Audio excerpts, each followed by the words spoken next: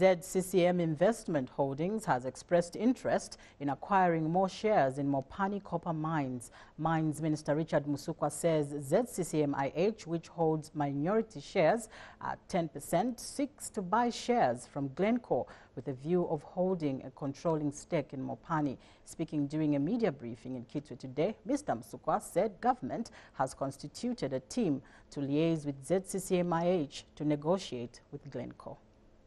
The workers' interests, including the plight of contractors and suppliers, must be safeguarded as we navigate through the process of a potential share sale.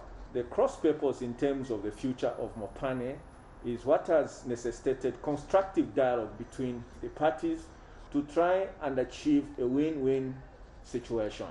As you may know, colleagues, ZCCM-IH has a 10% stake in Mopani, which is not sufficient to determine the future of the operation at Mopani.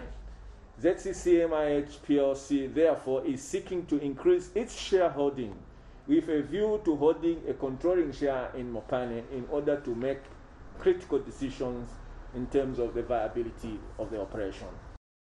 Remember to hit the like button, place a comment, and subscribe. Thank you so much for watching.